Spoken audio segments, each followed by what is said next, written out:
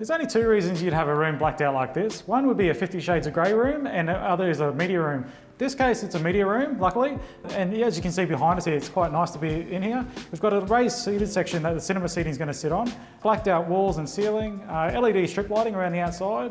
All the fittings have been blacked out as well, so we've got black ducted aircon vents. And over this side, we've got a cabinet that's been built into the wall, so all the audio equipment actually gets tucked away behind the cupboards, so it's nice and neat. Yeah, so please comment below what you'd use a blacked out room for, and until next time, take care.